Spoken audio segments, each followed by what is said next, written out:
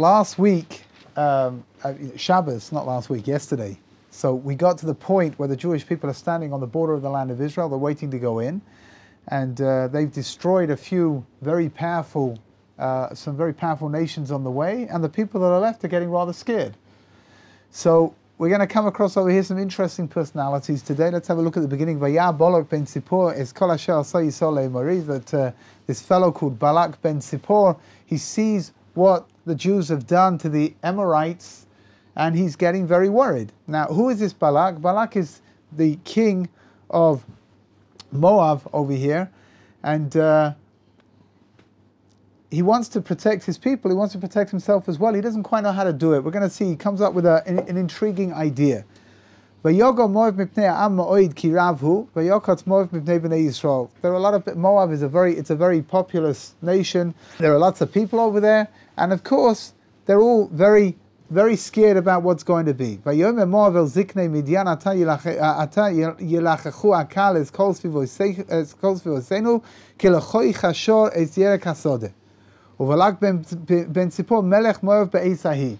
And this Balak, who is Balak? He's the king. Now this verse over here, number 5, the end, is a little bit revealing, because it says, we started off with Vaya Balak ben Zippor, like the first verse just pointed out. Balak ben Zippor, this fellow, he's watching what's going on, and now all of a sudden at the end of verse number 4, he's now the king of Moab. It says Be'et Hahi, at this time.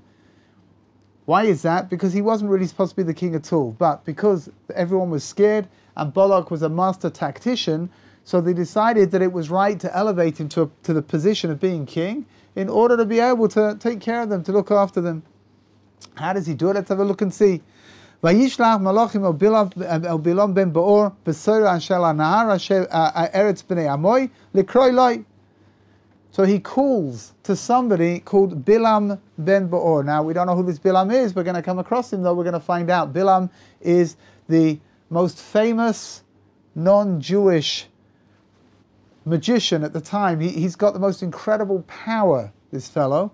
What is he? The central dimension of his power is it's not might. He's not physically powerful, but rather he has the power to curse people.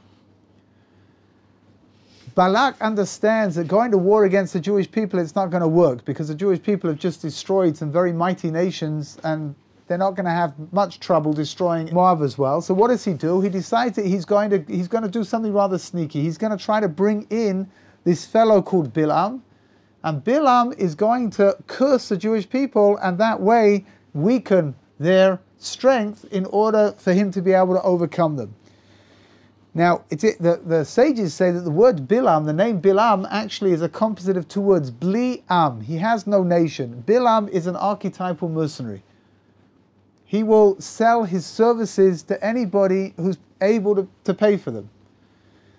We're going to see what kind of a personality he is. He's an interesting fellow, he really is. Let's have a look and see. So he calls to Bilam and he says, Hinei am yatsa mi Mitzrayim, hinei chisayas ein haaretz. This people, this nation have come out of Egypt, and now they're sitting opposite us, waiting to go in. Va'ato, now, lechan na'ara li es ha'am hazeh, ki atzum hu mimenu ulai uchal nakeh boi v'gashenu min ha'aretz. So he says, please come and curse the people. Ki yadati es asher tevarech mevorach, v'asher ta'or you are, because I know that whoever you bless is blessed, and whoever you curse is cursed. So the commentaries, of course, point out a very obvious little question, that if Bilam can bless and Bilam can curse, so why is he asking him to come and curse the Jewish people? Let him come and bless the Moabites, and if they've been blessed, then they'll have enough strength to be able to look after themselves. They won't need the curse. So explain the commentaries like this, something very fundamental over here about Bilam. Bilam doesn't have any power to bless anybody. The only power he has is to curse. However, in order to butter him up, in order to get him ready, he needs an awful lot of flattery. We'll see as we go along. He's got to be, fed to the whole time. He's got to be treated in a certain way. Otherwise, he's not going to cooperate. So Balak, what does he do? Balak, praises him. Everybody knows that whoever you bless is blessed, and whoever you curse is cursed. He doesn't mean it. He needs his curses. So look, verse number 7. So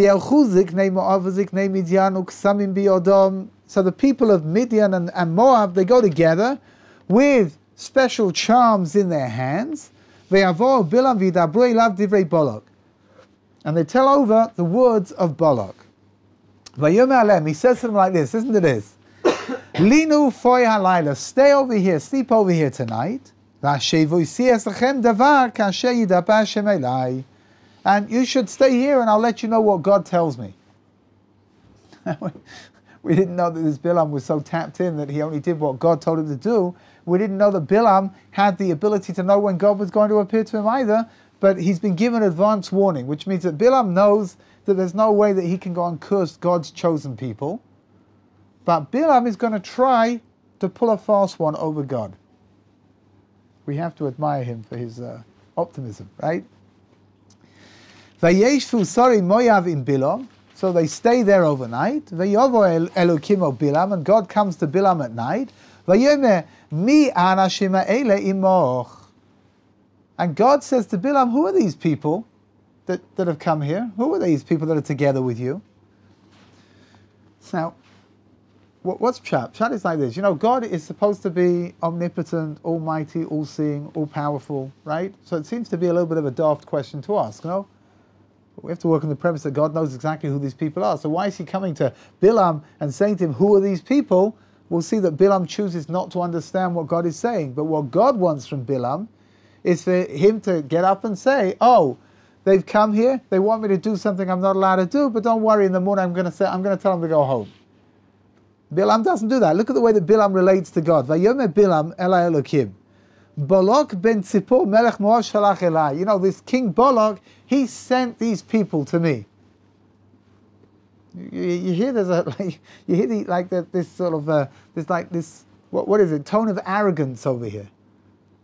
Yeah, who are these people? Sure, you know, I mix together with very high people. You know, I mix together with kings and with princes and with presidents. And you should know that Balak, the king, he happened to send these people to me.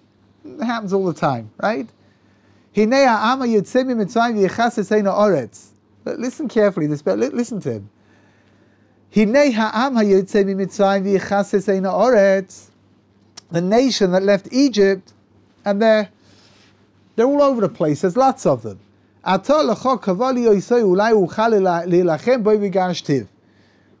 So he told me, go and curse these people out, and then maybe I'll be able to go to war and to drive them away from me. You notice that Bilam has missed out just a small little detail over here. He didn't mention what the name of the nation is that needs to be dealt with, right? Because Bilam understands that if he comes to God and he says, here, let me curse the Jewish people, what's God's going to say?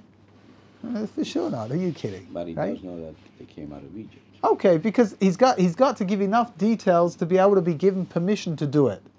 But Bilam thinks that if he keeps everything reasonably unclear, if everything is reasonably murky, then he'll catch God at the wrong moment, and God will say, oh, okay, no problem. Let's have a look.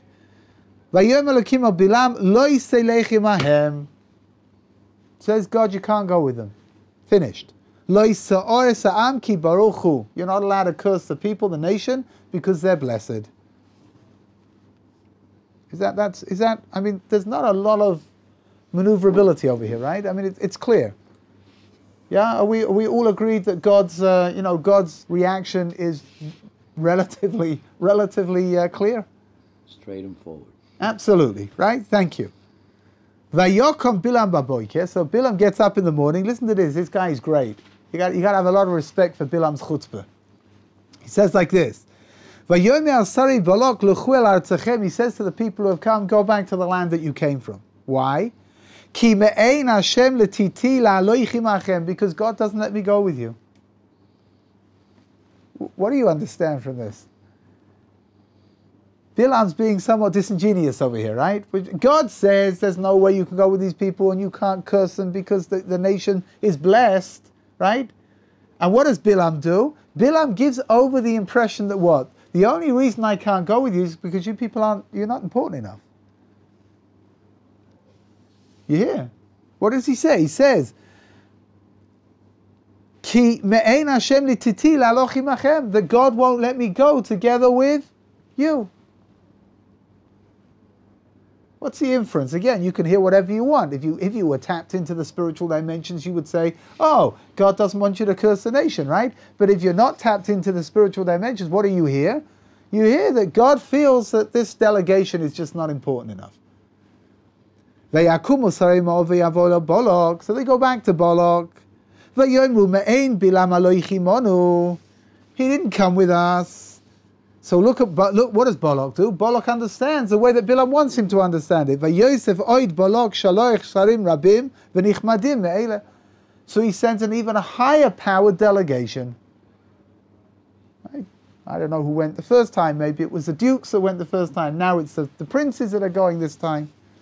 Please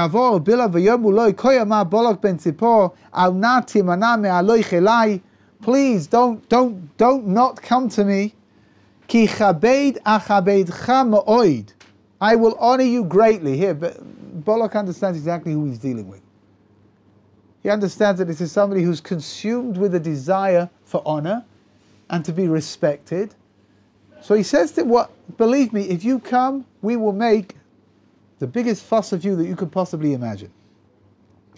Whatever you tell me to do, that's what we'll do. Just come and curse out this people.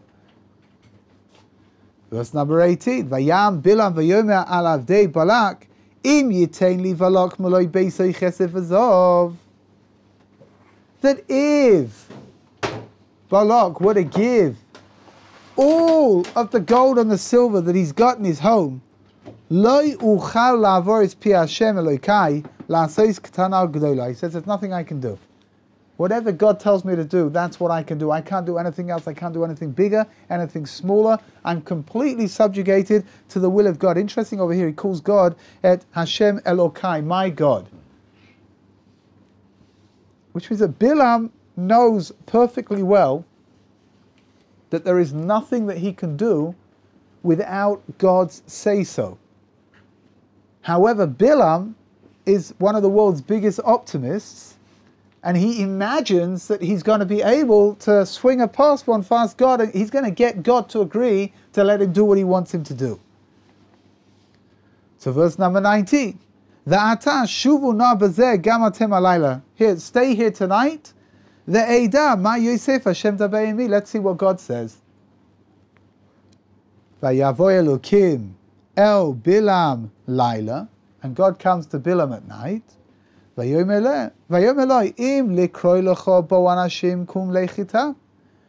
these people came to call you, so go together with them. But you can't do anything except for what I'm telling you to do. So far, so good. Tell me, if you were Bilam, what would you be thinking right now? You mean before the God? Now. What would you be thinking? That you're going to hear something from Hashem that no one else is going to hear. That like privileged, like, in a way. Maybe. If I were Bilam, I would be very pleased with myself right now, right? Because the last time these people came, what did God say? Don't go. He says, don't go. What does he say this time? Go. Well, if they really want you to go, so you can go. But you got to say what I want you to say. That's okay, right? Bilam is already on the road to a successful negotiation with God, right? God's already changed his mind once. And Bilam says to himself, you know what, get him to change his mind again soon. This is going to be easy. Here, verse number 21. And he gets up early in the morning and he saddles his donkey and off he goes. You know, the sages say that Bilam has a very, very deep and meaningful relationship with his donkey. Okay, that got some people to look up. That's good. Okay, I mean, you know, every now and then we have to throw these things in over here just to make sure people are still awake, right? Bilam and his donkey are an item. which is going to come into, we're going to see later on, it's going to have some repercussions over here as well. But the idea of Bilam getting up in the morning and saddling his donkey, this donkey is is going to have a very central role in what's going on over here. What's interesting is, say the sages, that, Bilam had a whole bunch of servants. There's no way that he should have been saddling his own donkey. But he's so excited to do this that he's getting up early in the morning, just like it says that Avraham Avinu got up early in the morning. And Avraham Avinu also saddled his donkey in order to take Isaac off to the Akedah to try to offer him up on the mountaintop. There's a certain sense of excitement over here, a certain sense of like a frisson of anticipation over here that he's going to do something enormous, right? And you get up, when you're excited about something, you get up early in the morning and you get yourself ready, right? Here, a little bit like over here. You all got up early today, right? And you came rushing in over here full of anticipation and excitement.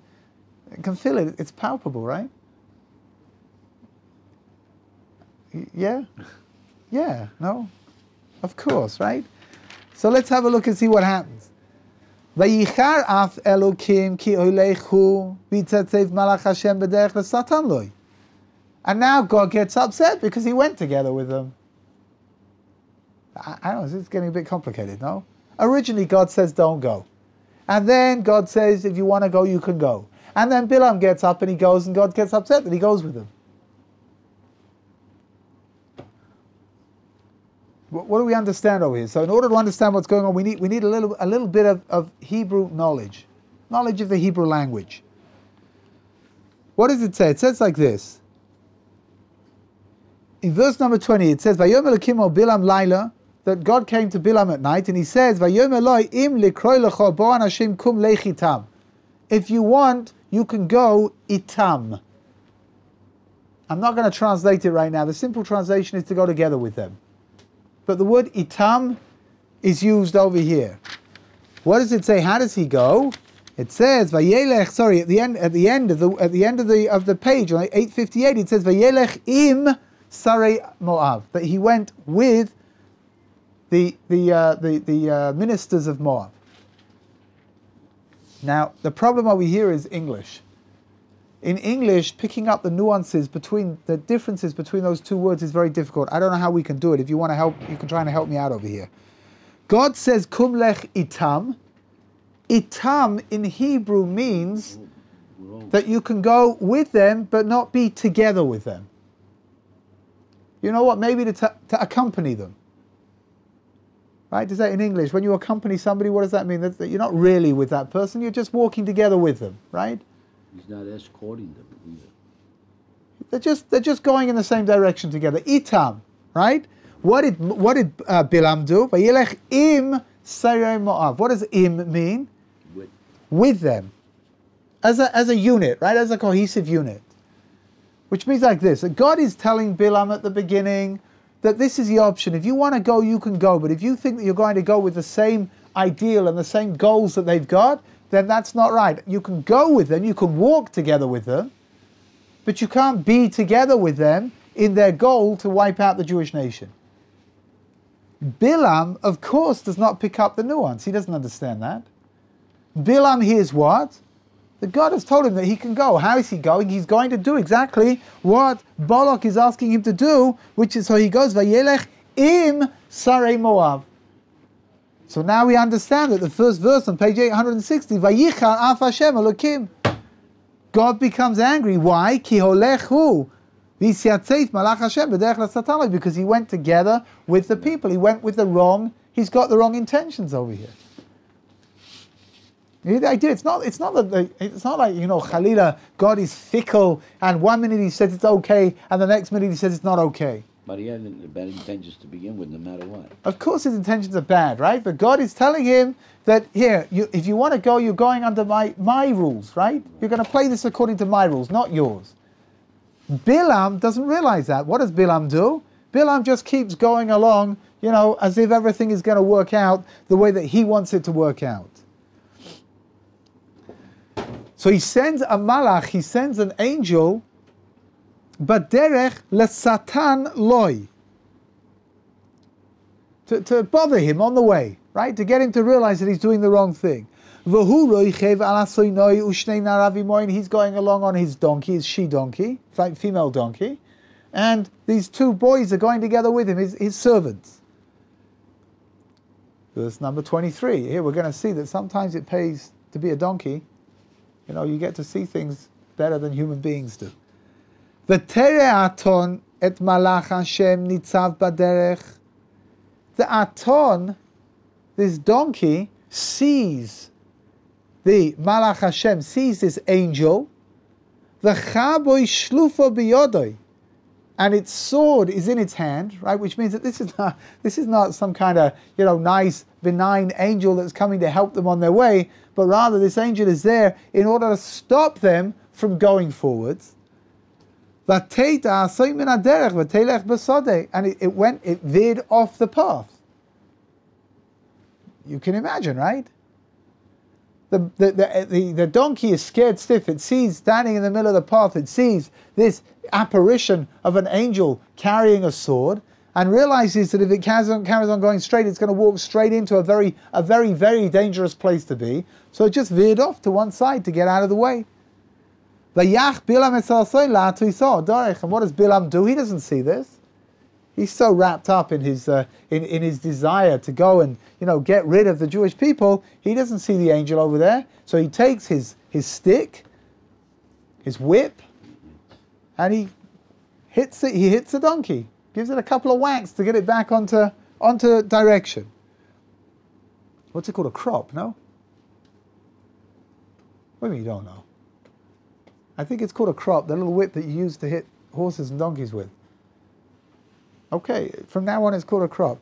We agreed? Yeah, okay.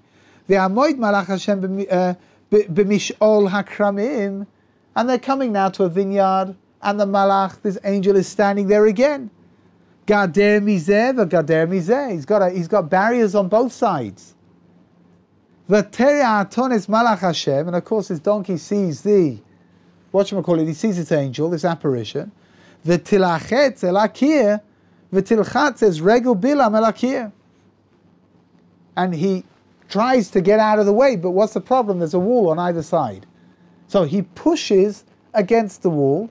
Bilam, who's straddling this this donkey, his leg gets pushed against the wall. A lot of damage is done to his leg. He ends up having a limp for the rest of his life. So what does he do? He carries on whacking the donkey, right? Because he doesn't see what's going on. Right now, the emphasis of Bilam, working on the premise that Bilam does not see the donkey, does not see the angel, he's behaving, I mean, that's pretty normal. I imagine we would all do the same thing, right? But Yosef, Malach Hashem Avor. So the donkey, the Malach, the angel comes back. At this point, it stands in a place where there's nothing that the donkey can do.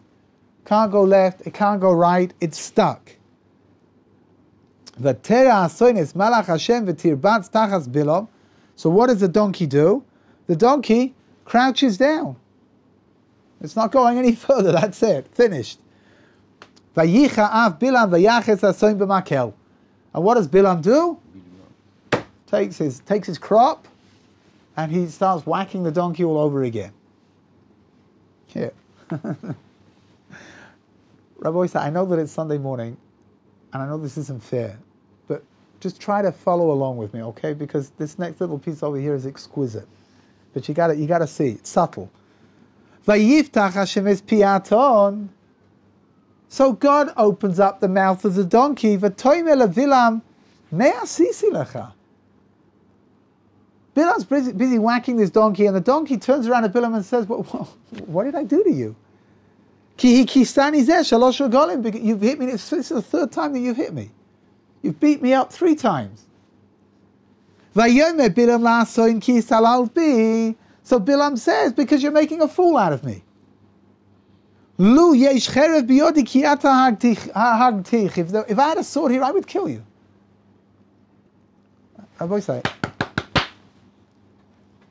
it's not fair, right? But you got to think for a minute. What does he need a sword for? Huh? But you know what? That's also a kasha. Before we get to the sword, though, can you imagine for 1 second, you're taking your pet poodle out for a walk, right? I'm sure you've all got a pet poodle, no? You're taking your pet poodle out for a walk, and you're like, you're pulling it along, and the poodle's like dragging behind it a little bit, and you're pulling it along, and finally the poodle says, hey, what is it with you? Could you slow down a little bit? And instead of turning around and saying, oh my gosh, this poodle is talking, this has never happened before, this is unbelievable, we could probably make some money over here, right? Instead of doing that, what do? You turn around to the poodle and you say, listen, bud, I'm in a hurry. Could you just get a move on? Does this make any sense? It doesn't make any sense, right? This donkey's never spoken to him in the past. And all of a sudden what happens, the donkey says, yo, what are you hitting me for? And he says, because you made a fool out of me. Not, pardon? I don't know if you know this, but a few years ago, whenever it was about, 5 years ago, in Muncie, they claimed that there was a fish that spoke. A speaking fish. It got a lot of news coverage at the time, maybe not in Kansas, but in general. I don't know if the news gets to Kansas actually, but whatever. It got in the Jewish world, it got a lot of coverage. Just a talking fish. Can you imagine? It's Friday night, and you go somewhere for Friday night meal, and your hostess gives you a beautiful piece of gefilte fish with a piece of carrot on top, and you take your fork and you stick it in. All of a sudden, a little voice comes out of the piece of gefilte fish and says, "Hey, get that out of me! That hurts." What would your reaction be? You'd be quiet. I'm hungry, right? I imagine that you'd probably stop for a moment, right? Bilam doesn't stop. He starts having a conversation with his donkey because it doesn't occur to him. He's so intent on what he needs to do that he doesn't think. He's not being rational. He's not being logical. He wants to do what he wants to do, which is to curse the Jewish people. There's a Mishnah in Pirkei Avot, in Ethics of the Fathers, which says like this: there were 10 things that God created at twilight before the first Shabbat of creation. At the process of creation, there was 6 days worth of creation. HaKadosh Baruch Hu brought everything into being, put everything into place, and just before Shabbat came in, that sort of twilight zone between the time that the sun sets and before the stars come out, God created 10 things. One of those things over there was a piaton, the mouth of the donkey, which means that God's not made a new creation over here. God is utilizing something which was put into place already within the 6 days of the creation. So it's an interesting idea. God takes care of everything, right? Why did he create this at twilight on the last day of the creation? Why didn't he create it already during the days of the creation? So the answer is because God's creating over here the potential for something. It doesn't have to be. Bilam doesn't have to behave in the way that he behaves. If Bilam wished, he could have done the will of God. He could have done whatever God wanted him to do, and it would have been the most tremendous sanctification of God's name, which means there may have been no reason whatsoever to have this donkey speak at all. But the potential needs to be there because God's not going to create something brand new out of nothing. So it's done ben hashmoshes, it's done in the twilight zone between the end of the creation and the beginning of the first Shabbos of the creation in order to put the potential there in case it's going to be needed in the future. Bilam. Oh, I'm sorry, what's with your question? Here, Reb Moshe had a good question, no? This Bilam, he's supposed to be a pretty powerful fellow, no? What's he going to do? He's being hired to go and curse the Jewish people. What's he going to curse the Jewish people with what? That they should be destroyed, right? And he's having a little bit of trouble over here with his donkey, right? And he says that if I had a sword, I would kill you, right? And you're right. The princes that were there together with him, it says in the Medrash, it says they started laughing. Like, you're planning on coming to destroy a whole nation, and you can't even take care of your donkey? Made a fool out of him. And how, right? And how? Imagine. Why doesn't he just make a little incantation over there and the donkey will drop down dead, finished, and he's been taken care of, no? Or let him curse the donkey that he'll turn into a giraffe, whatever it is, it doesn't matter. But he can't do it, he doesn't do it. Okay, verse number 30. V'tomer asoin Bilam, halo anochi asoincho, asher rachavta alai, mo'od echad hayom hazeh, ha'asken hiskanti la'asois lecho koi. So the donkey turns around to Bilam. What does Bilam say? Bilam says, you're making a fool out of me, and if I had a sword, I would kill you. So the donkey says, he's a very persuasive donkey, you should know this. The donkey turns around to Bilam and says, look, and it says, I'm the donkey that you've been riding upon. Say the sages that Bilam used to have sexual relations with his donkey. Riding on his donkey has got like a certain innuendo over here. And then he says, have I ever done anything like this to you before? And Bilam says, no. Can you imagine this? Bilam he's like a little kid who's just been told off, He's got nothing to answer anymore. He just says, no. It's unbelievable. It's mamish unbelievable.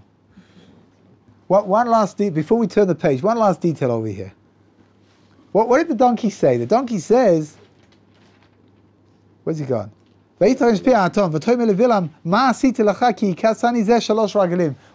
you hitting me? You've hit me these 3 times. You've hit me. The word for times that's used over here is very strange. Normally, in regular Hebrew, the word for time is pa'am.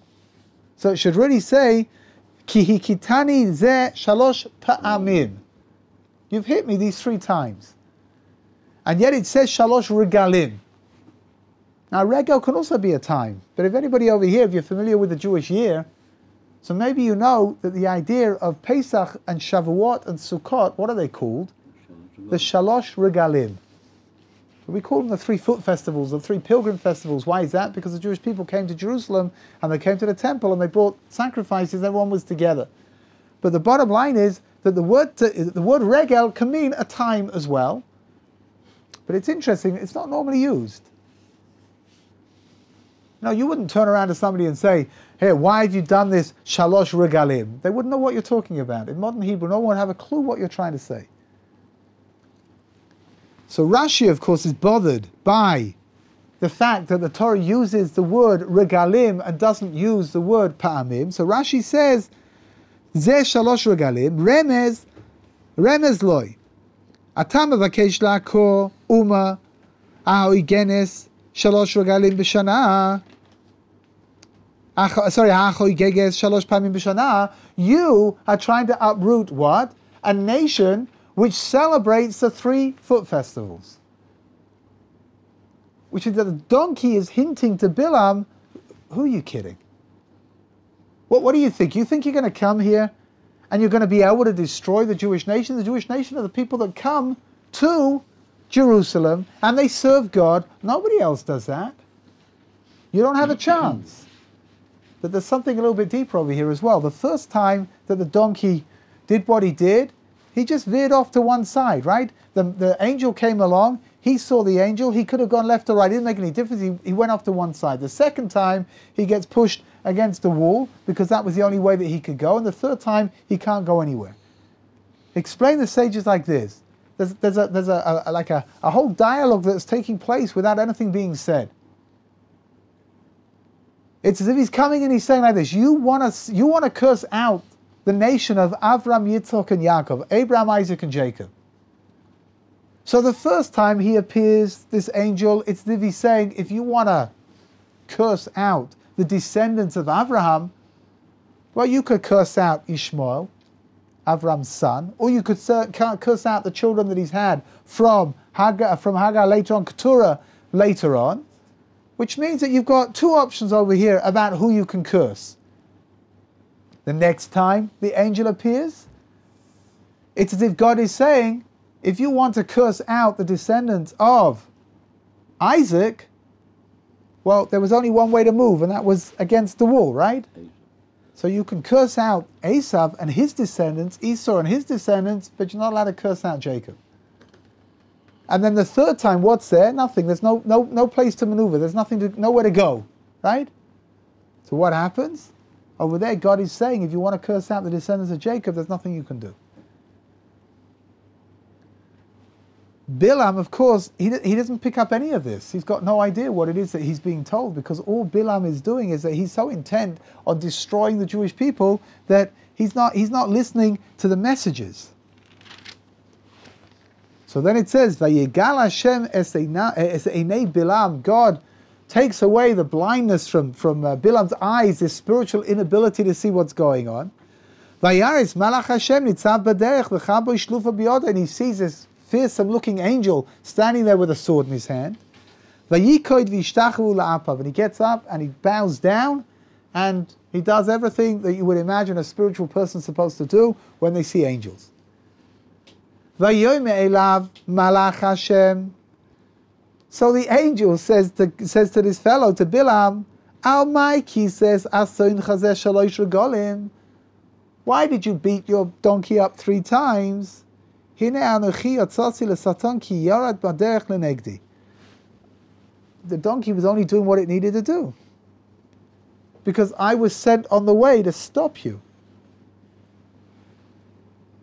The tyranny asoin the tate lefanai zeh shalosh regalim, and every time that the donkey saw me, so it stopped. It wouldn't go on, wouldn't continue. Ulai notzom panai ki ata gam oisecho haragti v'oiso ech yesani. And he says like this, you really need to be thankful to your donkey, because if the donkey would have carried on, if the donkey wouldn't have seen me, and if the donkey would have carried on, I would have ended up killing you, and the donkey would have survived.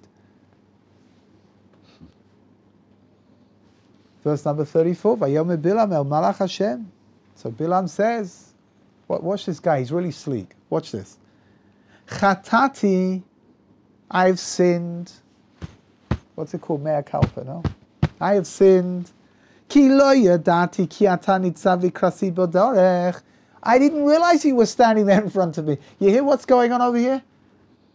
This Bilam, he's great, no? He's not saying I have sinned because I went out to do something that I wasn't supposed to do, that I'm doing something which goes against the will of God. Why am I sorry? I'm sorry because I didn't realize that you were standing there. I apologize, I really do. Va'ata imra be'einecha shuva li. If you're really not happy with what I'm setting out to do, so please tell me.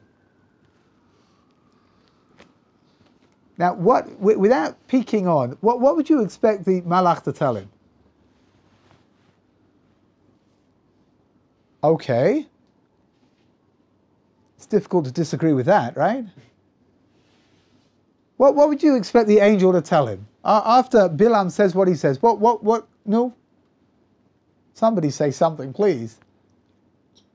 Pretty bad. Tell him to turn around. Turn around and go home, right? Surely that bit's obvious, no? You're here. Bilam says to him, if you're not happy with what I'm doing, so please tell me, and I'll do whatever you tell me to do, I'll do it. I'm happy to do it, right?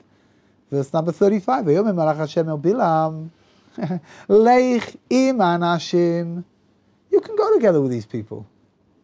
Ve'efes es hadova asher adaber elecha oisoi tadaber. But you're not going to be able to say anything except for what I tell you to say. And he was told that before. Huh? He was told that before. Now before you've got to do everything that, right? Oh, right here is being told that if you think that you're going to be able to get anything out of your mouth other than what I tell you to do, then think again. Vayelech Bilam im sarei Balak, and he's going together with them. He is still convinced that he's going to get away with this. You hear? So the question is like this: Why on earth didn't God just tell the angel to tell Bilam to turn around and go home? Huh?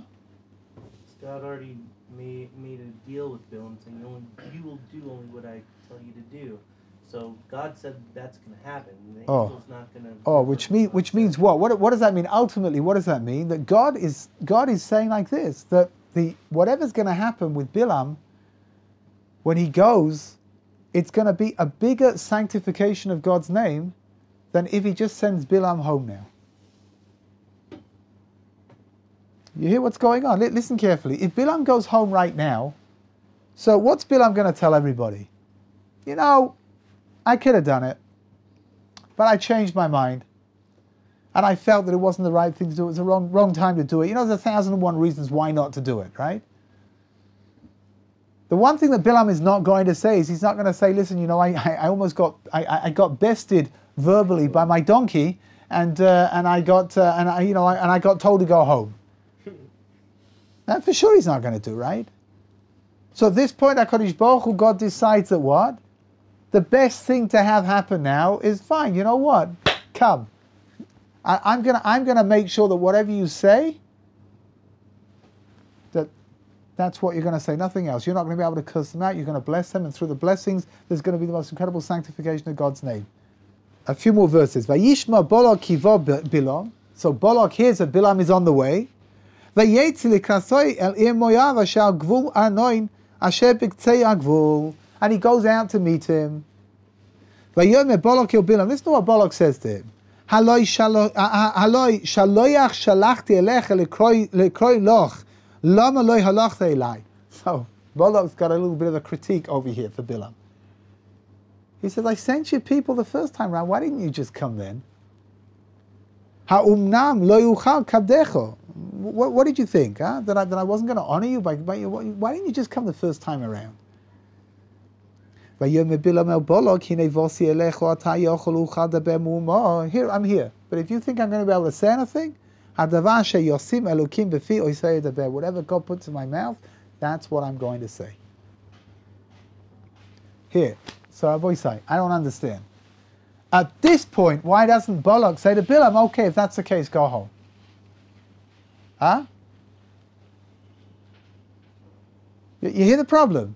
We understand that Bilam went because Bilam is so caught up in this, in the swing of honor and in the money that he's going to get that he thinks he's going to get away with this. But when Balak hears that Bilam can only say what God is going to say, nothing else, he won't be able to say anything else. Why at that point does he not realize that it's going to do more damage to have Bilam there than if he just sends him home? Maybe he realizes the limits of his powers or influence. Or the emphasis, I think, if that were the case, then he would send him home. Which at no point does Bilam say to him, "I've got to be here. God won't let me go home right now." Yeah. He can only say things God wants him to say. So he literally couldn't have said this by his own will. So okay. You're saying he's completely stuffed over here, right? There's nothing he can do or say anyway. It just sounds like you're saying. So maybe there should be a dialogue over here where Bilam turns around to Balak and says, "Go home," and so Balak says to Bilam, "Go home," and Bilam says, "I can't." But we don't see that over here. So explain the rabbis like this, most incredible idea. There is a tiny moment in the day where God's anger manifests itself. Every day. That's the way the Gemara described it. Every single day, there's a moment of God's anger. Bilam's expertise was tapping into that moment. He knew exactly when that moment was. Which means that Bilam is still working on the premise that even though he can only say what God wants him to say, but there's a moment in each day where there's that momentary flare of anger, and if Bilam taps into that at that moment, what will he say? God will be angry with the Jewish people, and he'll be able to say something which will damage them. Which means that Balak knows that, and Bilam knows that as well. Which means that both of them are still convinced that somehow or other they're going to succeed at what it is that they want to do. The Stipler Gaon, Yaakov Yisrael Kanievsky, the father of Rabbi Chaim Kanievsky. So he always used to say like this, you know, when you become angry, you become illogical. You become completely irrational, right? Over here, these people, neither of them are rational anymore. They both of them are behaving in a way which is, it's not normal. It's just not normal. Why is that? Because both of them are so intent on doing what they want to do. They're not prepared to think rationally. Maybe they're not even able to think rationally anymore. We all of us have done this, at certain moments in our lives when we do things that are so stupid. They are so illogical. Because we're just not being rational. At this point, both of them should have got up and they should have said, "You know what? Forget it. Let's call it a day. I'll pay your expenses. I'll give you a little bit of an extra, something as well for the way. But we're better off trying to deal with the Jewish nation as they are right now, and not to deal with the Jewish nation after Bilam has blessed them, which is that's what God is saying. You're not going to be able to curse them. You'll have to say only what I'm going to tell you to say." Hashem, tomorrow we'll see exactly how he curses, how he blesses them. We'll also see something fascinating tomorrow, that the blessings are the opposite of what he really wanted to say, which means that within the blessing we'll see what the curse was supposed to be. But that's all for tomorrow. Hashem.